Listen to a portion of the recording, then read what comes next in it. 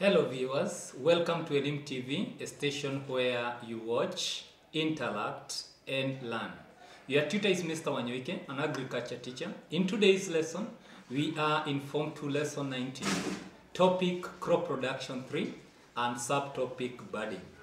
On to the lesson objectives. By the end of this lesson, you should be able to define and explain the procedure of budding, and number 2, outlining the methods of budding. Terms used, we have budding, rootstock, scion or bud, and phloem. Budding is a method of crop propagation whereby the rootstock, a rootstock is part of the plant that has the roots, while the scion is part of the root that has the bud. We can refer to as bud as the scion because as far as the budding is concerned, the bud is the one which is used as the upper part, which is united to the rootstock.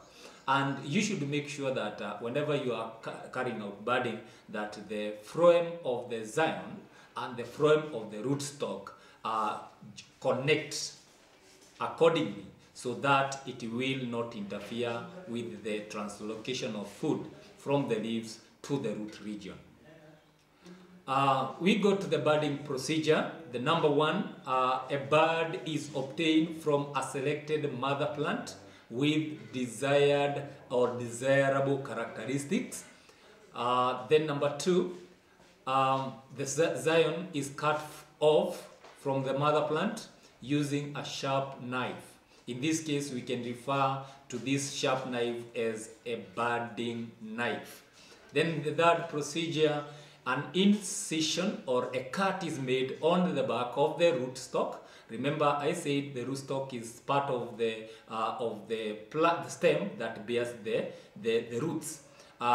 Therefore, you make an incision on the back of the rootstock where the vegetative bud is to be inserted or fitted.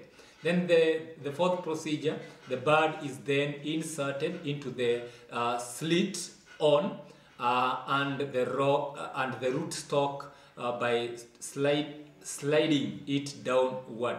Then finally, the union is then firmly wrapped with a budding tape to prevent air and water from entering. And therefore, if the union is compatible, you can see if the union is compatible, meaning that the scions will continue with growth. So you can see that there are some demonstration of the cuttings of the preparation of the bud and the budding procedure.